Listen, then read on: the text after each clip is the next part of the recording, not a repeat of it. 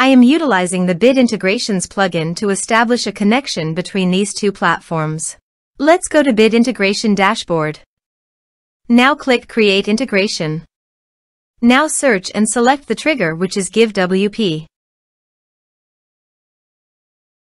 Select a form or task name from the drop-down. I am selecting a user makes donation via form. You can choose as you want. Select a donation form. Click Next. Now here search and select Sendinblue. Here, give a meaningful integration name as you want.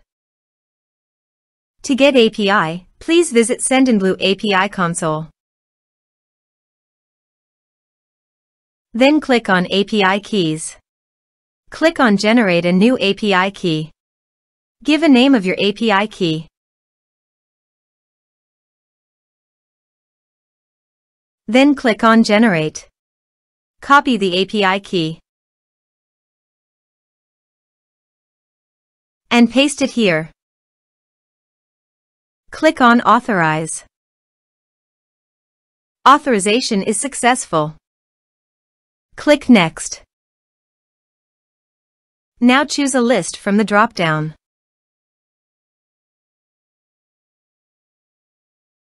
Now do the field mapping.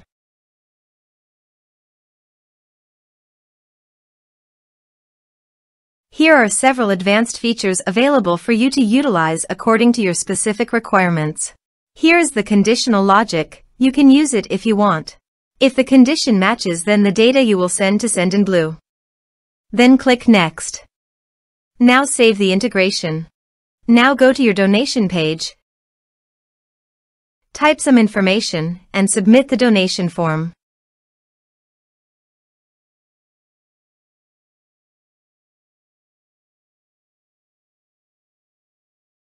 The donation has been done successfully. Now go to Sendinblue. Navigate to Contacts.